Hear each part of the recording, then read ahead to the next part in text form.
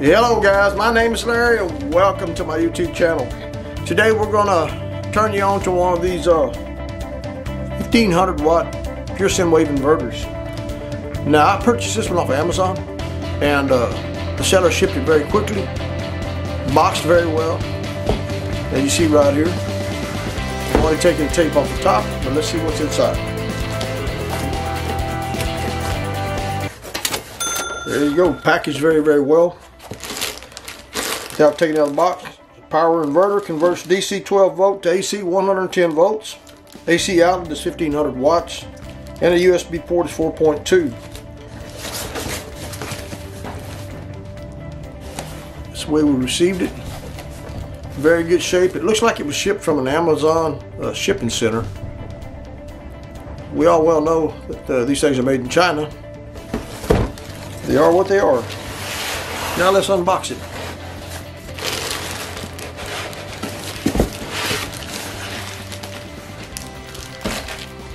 There's what you got there. The bottom. Now you do get some instructions here.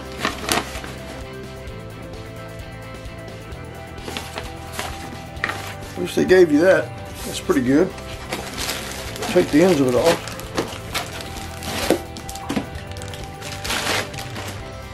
There's a good image of it. ALFFAA 1500 watt power inverter. Everything you see on the front. Now there's the end of it.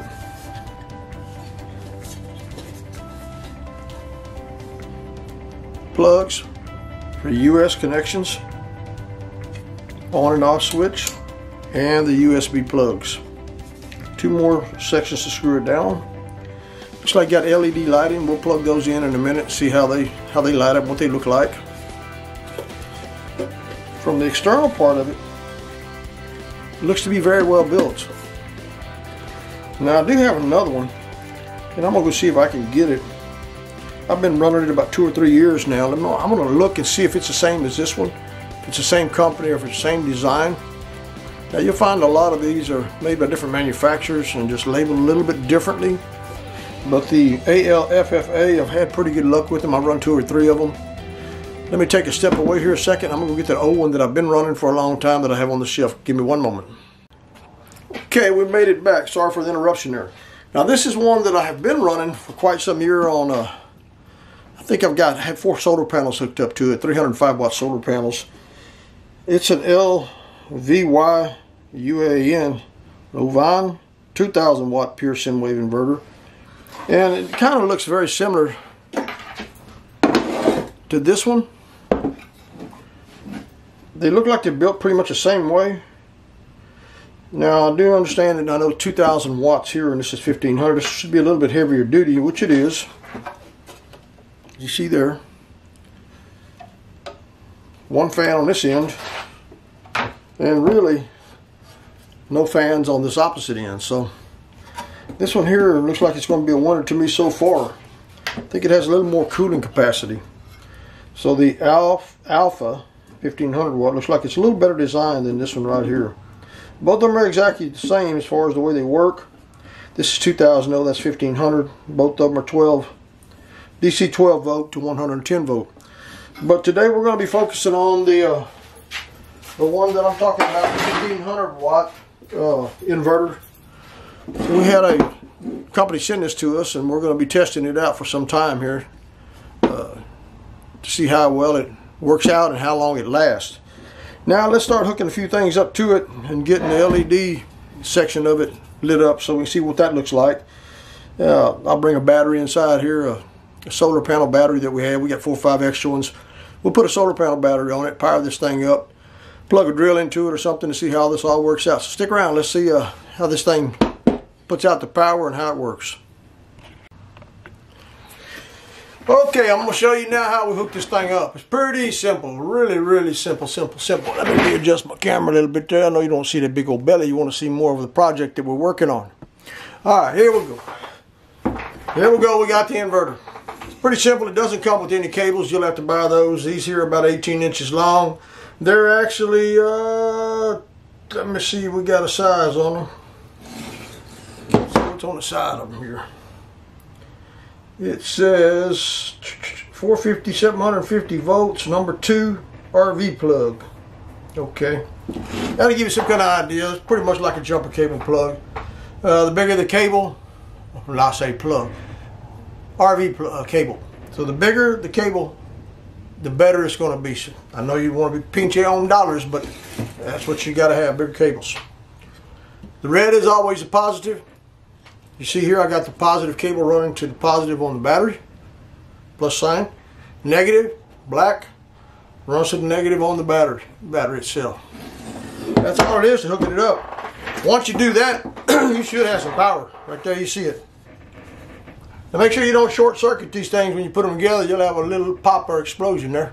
So practice safety. There's what it looks like when it's off. There's what it looks like when it's on. As you can see, the battery has 12.6 volts. The inverter's putting out 114 amps, 0 right now. Green light comes on. Now, just so you know that I'm not cheating you, something different, crazy going on like some videos you see on YouTube, we're going to take this old Klein tool here. We're going to put it on 20 volts. Now, don't get your volts, there's 2 different kind of volts on a Klein meter. AC and DC. Make sure you use the correct one. Now, hopefully, I'm pretty sure you can see the video. We're going to take it right here on the negative side of the battery and the positive side of the battery. And if you look down at the meter, you see 12.67 volts in this old battery. This is a solar panel battery that I bought probably 3-4 years ago for some old solar panels that I have in one of my other videos. And I bought these used for $100, believe it or not. They're only a 100 amp hour battery, but they'll do a pretty good job. It's called a UPS 12-400MR. I think they originally came off a solar panel farm somewhere up around West Texas. Guy had about 10 of them, and I bought all of them from him at a solar shop in Dallas. So we know what the battery voltage is. Next thing we're going to do, we're going to see how this thing produces electricity, or how much it's going to put out, what it's going to look like. So to test that, I got us one of these old demo flitches right here. It's an old angle grinder, Makita. It's about as antique as I am, but it still runs. So we got the inverter switch turned on, and might I say something else? These things work really good for, say for instance, you got a project outside on a farm and you don't have electricity. If you can find a way to tie this into your battery on your truck with the fusible link in between it somewhere there, so you don't short circuit anything out if you make a mistake and fry your system on your truck, 12 volt system. Man, this would be great to hide underneath your back seat or in the actually engine area somewhere off to the side where you can run it directly to the batteries with the fusible link built into it. When you go camping, man, this would be fantastic. You could run your lights off of it. You could run your cell phone charger because you got a USB plug. There's many things you can do with this. We keep one underneath the seat of our back of one of our work trucks, and whenever we're doing some work around the house up on the farm and we don't have any electricity there out in the field, all we got to do is run some extension cord right there. We can power up anything we need to. And if the battery starts running a little bit low and you only have one, like most gasoline engines in a vehicle do, you're not, you're going to have to probably crank that old vehicle up and let it run every now and then to make sure the battery stays charged up. But it takes quite a while for this inverter, that 1500 watts, to pull that 12.7 volts out of that battery. It'd have to be something drawing some pretty heavy amps. Now, back before I sidetracked you, we're going to plug this old thing in right here. Okay, see anything change? 12.6, 110, and 000. Now, this is going to be noisy. You're not going to hear me talking if I try to say anything. But I figured this is a really good way to test it. Alright, you see 110 volts, 0.2.6 amps, 11.9 in the battery left. Now, I tried this earlier, and I ran this thing for just 10 minutes. It didn't draw much juice out of that battery. Let me turn this off so I can talk to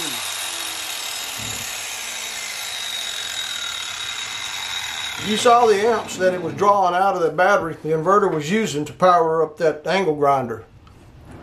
Now the heavier the tool, the more amps it's going to draw, the faster you're going to suck the energy out of the battery through the converter, and the less power you're going to have coming out of that battery over time. Now I can't tell you, okay, if you run this angle grinder for 2.5 hours, it's going to shut off, because I don't know that. It depends on how hard you run that angle grinder, what you're doing with it, how much draw it's going to put on this inverter through to the battery. So now let's try something different. Let's try a skill saw. Everything's going to be a little different. Whatever you're running at that time is going to dictate how long that battery is going to last. The heavier the appliance, the heavier the draw, the shorter the lifespan of the battery, a lot faster it will have to be charged up. Now I'm going to plug this old skill saw in here. There's an old one too, just like me, right there you see it. It's an old skill saw. Had this old thing since I was a youngster, probably too. Well, I'm going to kick it on. You watch the front of this thing.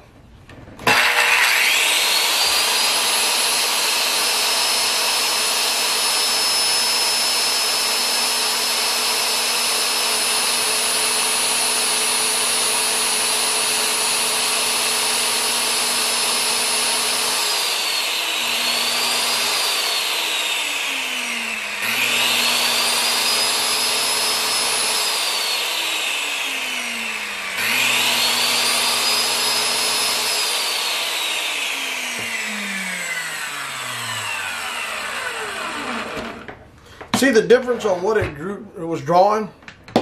On the amp side, I think 0.63. I couldn't see it, I'm upside down.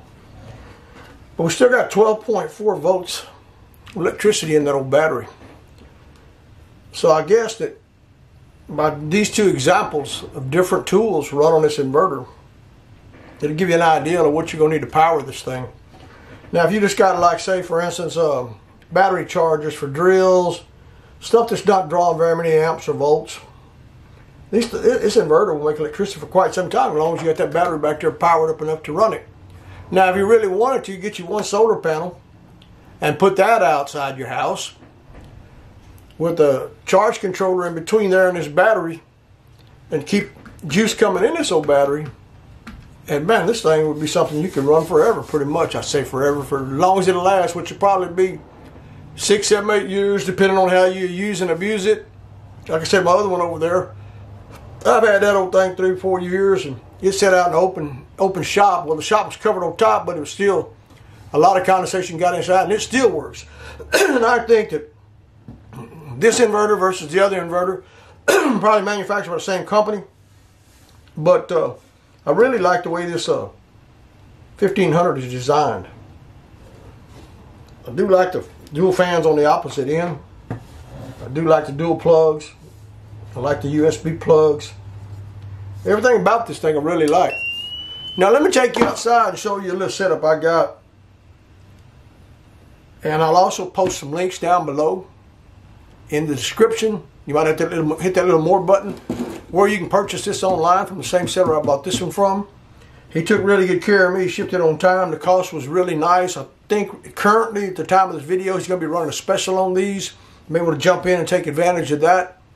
But I believe overall this seller is a pretty good seller on Amazon. So might want to check him out if you're looking for an inverter.